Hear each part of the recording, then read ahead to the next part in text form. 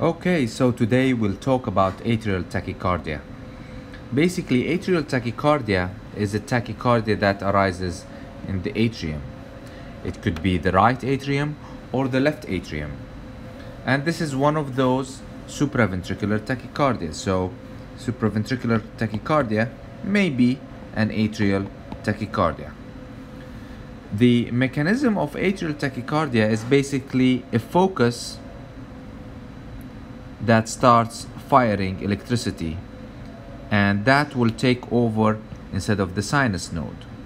And once that electricity goes to the AV node, it's going to go to the bundles of His and create QRS. Now, since this is an atrial rhythm, you are going to see some P wave, but that P wave will look different than the sinus P wave. So let's say that the sinus rhythm P wave looks like that, while atrial tachycardia might either have, like, let's say, a shorter P wave or so. And this is one of the ways that you can differentiate.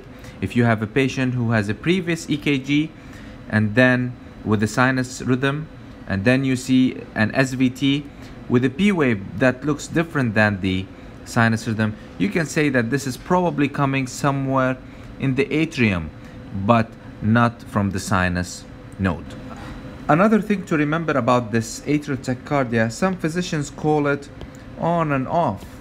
So basically, this rhythm has like a sudden onset and all of a sudden it stops, and the patient might go back to normal sinus rhythm. And then the patient might have another bout again, and then it stops. And this is what they call an on-off phenomena, or sudden start and sudden ending of that tachycardia. Since also it's an SVT and it goes through the AV node, so the QRS is going to be narrow, unless if there is aberrancy or if there's a bundle branch block where it will be prolonged. In your exam, if this is going to show up, it might show up where they would show you someone with a nice P wave doing fine, and all of a sudden a patient might have a very short run of a